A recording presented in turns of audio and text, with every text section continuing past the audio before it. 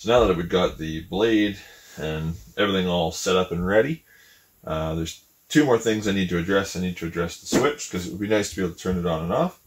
And I need to address the blade guides. And I think today we're going to start working on the blade guide. We're going to start working on the switch. I want to get this paddle switch installed in here, like that. Flip it on and off easy.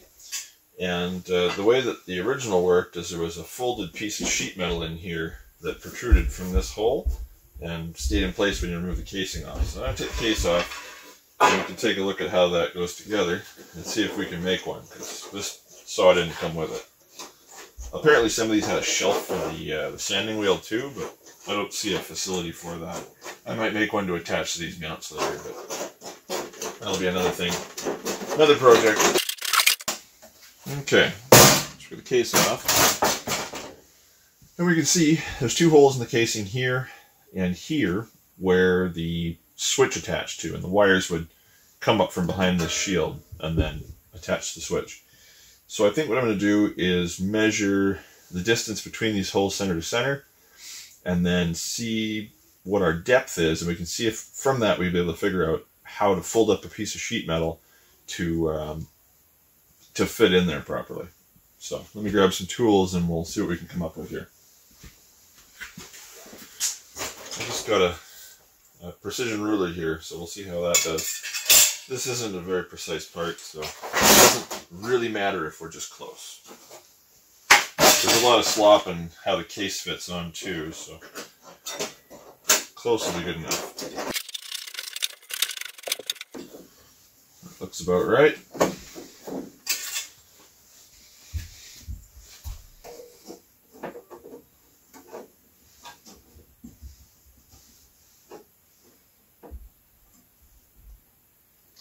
Looks like that's 12 centimeters to the back there. Yeah, 12 centimeters. And it looks like the holes are equidistant, like they're centered on the square here. So that should be pretty easy to bend up. We got for the opening here, that's 7 centimeters square. So 7 square. 12 in depth, and then we just need center to center on the holes, which I suppose I could have done before I closed up the casing. This would probably be better with a pair of calipers, but I think what I'll do is I'll turn the machine and just get in behind it here. And that's 10 centimeters uncentered. So I opened up Onshape and threw together a simple drawing of the bracket that I want to make. And did I need to use CAD for this? No, it's totally overkill. But it's nice to have a drawing to work off of, and it's cold in the workshop right now, so it's nice to work in the office. So what I've got here is a simple sketch of the profile right here with the basic dimensions that we figured out to make it work. Then I turned that into a sheet metal object using Onshape sheet metal functions to extrude that and get all the bend dimensions and stuff in there as accurate as possible. And then I added the sketch for the switch opening, extruded that to make a hole, sketched in the mounting hole locations, and then used the built-in hole tool to punch those. So now we have our bracket looking like what we want. And one of the cool features of Onshape is that it gives you a flat layout of where all your bends need to be to make the part exactly the way you want. So I threw that into a drawing, which will load eventually. There it is. And this has all the critical dimensions on here. And since it's a mirrored piece, I only need dimensions from one end, because I can duplicate those on the other, and there shouldn't be too much error. So we'll take this down to the shop and see if we can make something pretty close to this. Alright, so we got our drawing down here. We got some stock material just out of the scrap bin, and some implements of destruction. We're going to see about laying this out, then we're going to cut it off on the shear, and then we'll drill out the bolt holes, Dremel out the hole for the switch, and get it mounted into the bandsaw. Let's see how we do. Okay, that should be our blank.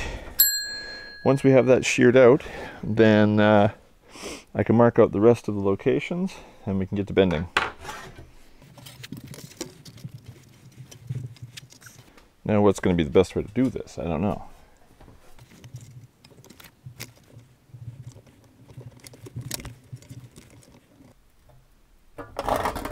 I should be cutting this on the other side, because now the offcut's going to peel and it's going to curl. I'll have to deal with that after.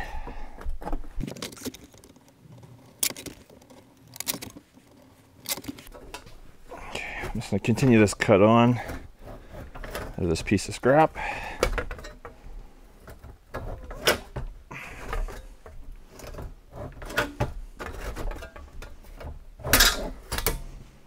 It goes back into the bin. The cut came out pretty good. We're pretty close to the line there. Close enough for what we're doing.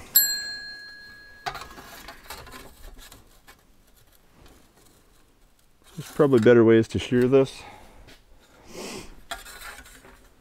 but I don't have the tools or the know-how, so this is how we're doing it. Okay, close enough. Now we just need to mark out our cut locations and then get to bending. So our first location is going to be 30.2 millimeters from the end. I'm just going to use the calipers to lock that in. Lots of people say you shouldn't scribe with your calipers, but it's a really easy way to do it, and if your calipers aren't that valuable, then it's not a big loss if you damage them. It's a good reason to keep a cheap set of calipers on hand. Realistically, I'm only scribing with enough force to wipe off the Sharpie anyway, so I'm not likely to do any damage here. And our next mark is 149.43.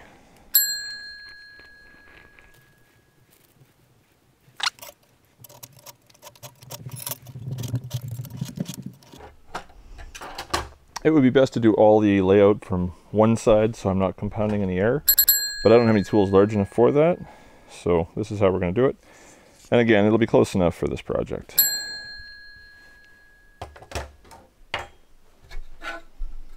Okay, so we got our hole locations marked, or our bend locations marked out. I suppose I can mark out the hole locations while I'm here as well. That's just 15 mil in from the edge. Let's do that.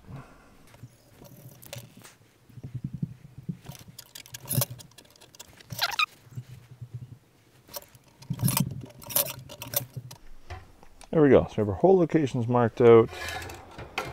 And we'll measure the center on this one later so we can center it on what we end up with for the final bend.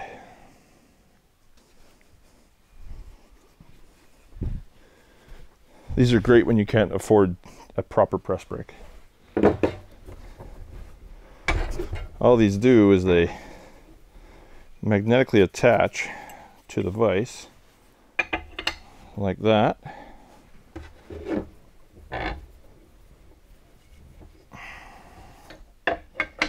And like that. Then all we need to do is line up our bends on the center of the tool and then start bending. So let's see, what's my best order of operations here? I'm not going to have a lot of room in the throat for this. Is that even going to be possible? Possibly not. Eventually. Alright, here's what I came up with. This is pretty hokey. We're over at my press, which needs a lot of work. It was given to me by a friend a long time ago, and I never actually got around to making it more useful than it is, but it's better than no press. So I've got a piece of scrap here, and we're going to see how this works. All I've done is I've taken some 1-inch square tube and used that to simulate the jaws of the vise, and we're going to see if I can actually make a bend on this without ruining my piece of steel.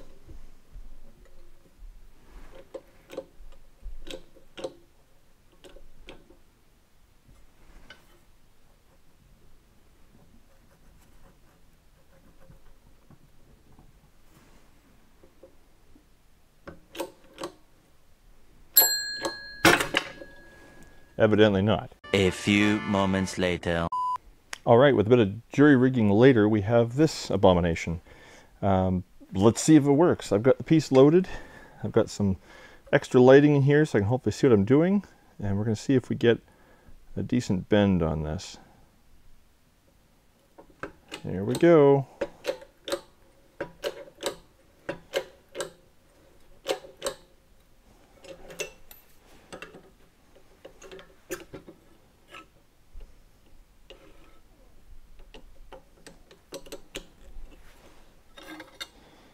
Well, would you look at that? That is a perfectly serviceable bend in a piece of scrap metal. So let it be known that with a bunch of hokey setups and cheap crap, you too can make perfectly mediocre results. Let's try it on the real deal.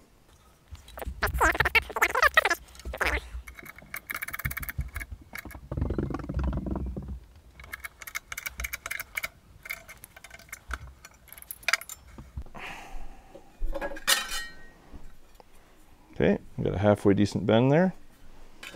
Let's try bend number 2.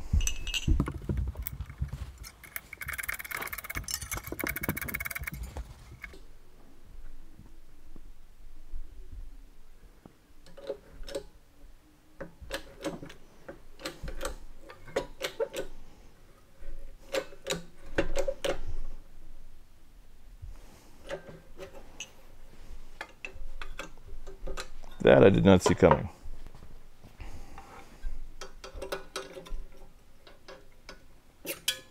It's possible that this setup just isn't ideal. Who'd have thought?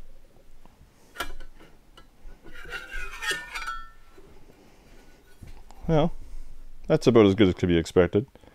I think we can correct for that. Then we can do the flanges in the vise.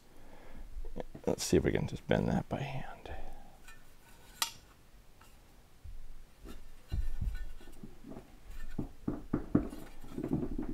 There. A little bit of extra work. It'll be good as new. Or close enough. Okay, we'll do the flanges and then I will be right back with a new setup. So these markings came out great. And if they were on the right side of the steel, then they'd probably be even better. I'm going to go transfer them back to the other side and then we'll bend these up.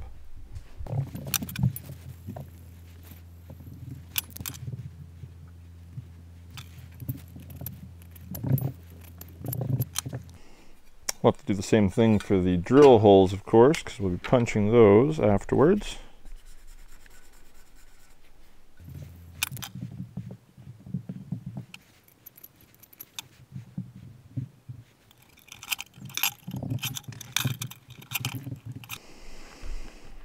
All right, everything's remarked. Let's try and bend it. You won't be able to see what I'm doing because I'm doing it behind the vise here, but it's very much like what we did on the press.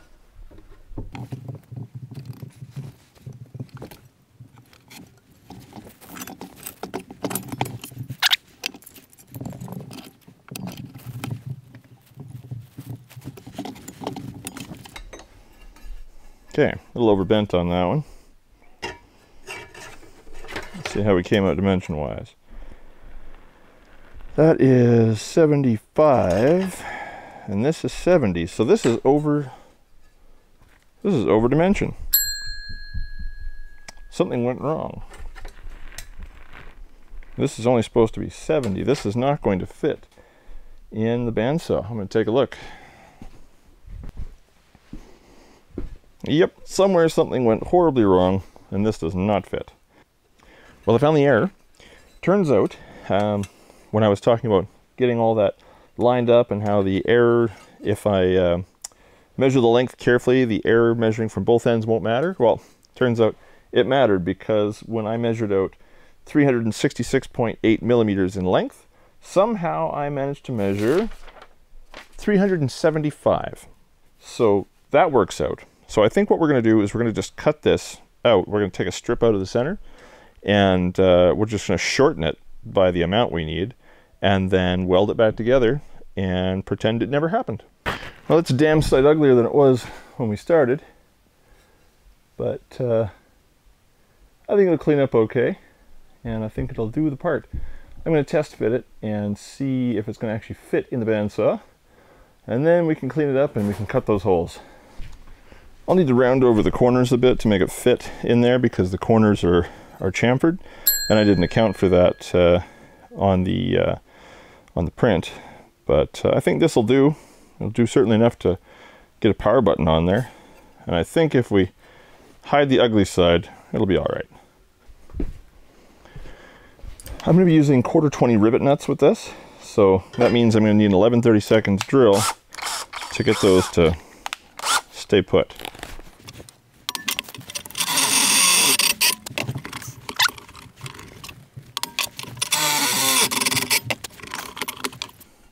All right, I think those will do.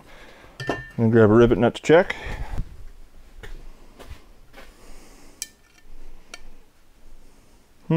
Not quite. A bit of deburring on that. That'll do. All right, so next up before we put the rivet nuts in, I think, is to cut the slot for the switch.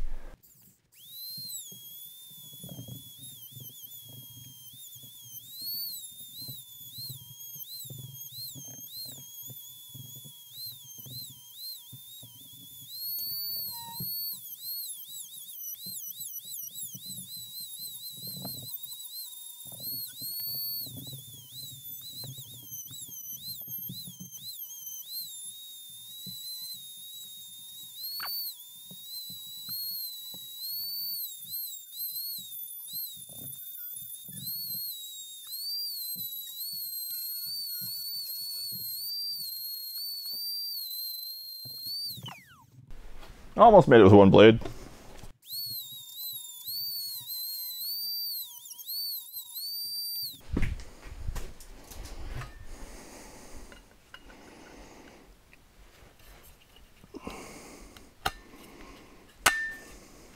Nice.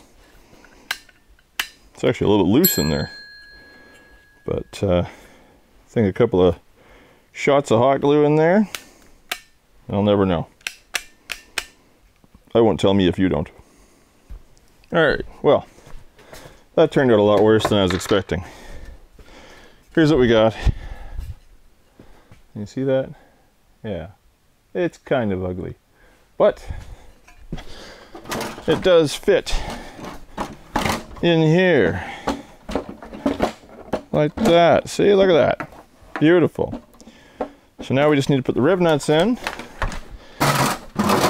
and mount it to the machine, and then this part of it is done and I can work on the electrical.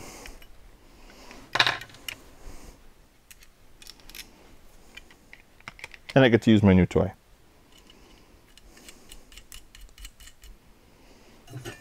Now, which way are these going to go in? We want the crimp on the back side.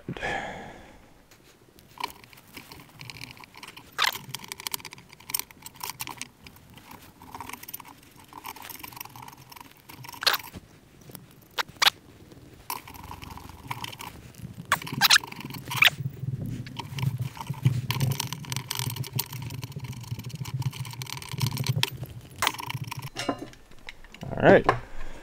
Now we've got two nuts in the back here that we can use. I'm going to try to fit that to the machine. We'll put the switch in, and I will do the wiring another time. Okay, let's see how this works.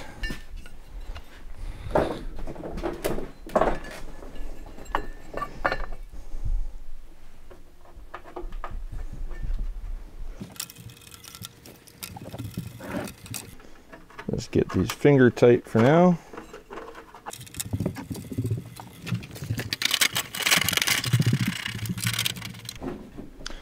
Not too shabby, except for the whole mounting it sideways thing, but maybe we can pretend I did that on purpose. Anyway, that is the bracket done. The next thing to do would be the electrical, so I can get this wired up so the switch actually does something. And yeah, coming along. 3 days later. Alright, so this didn't work out very well, but I think we have a solution.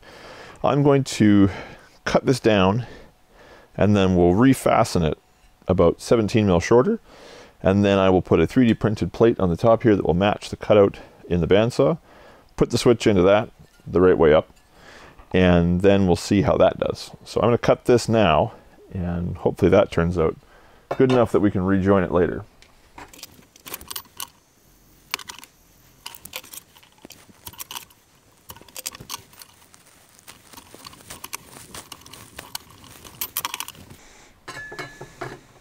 I wonder if it'll fit in the shear now. Well, that side will fit in the shear now. Let's do that.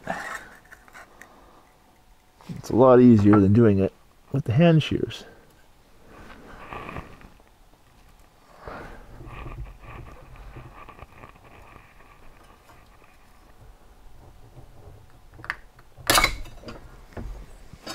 One eternity later.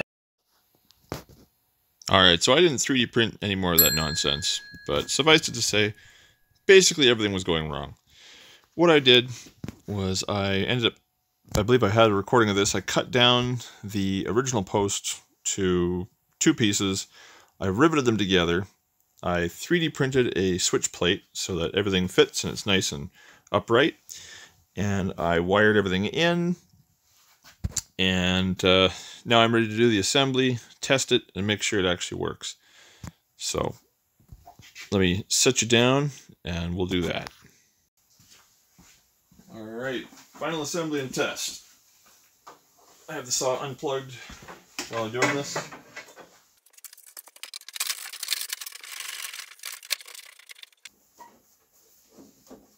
Alright, I think it looks pretty good. Plug it in.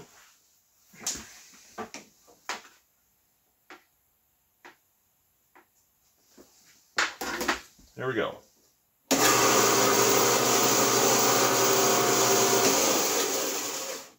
There we go. Bandsaw with a working switch. I think that's the end of this for now. Next project will be to work on these really terrible bandsaw guides, blade guides. See if I can come up with something a bit better and less noisy, hopefully. And I'll have to do bearings on this because these are incredibly noisy. But for now, I have a semi-functional bandsaw. Thanks for watching.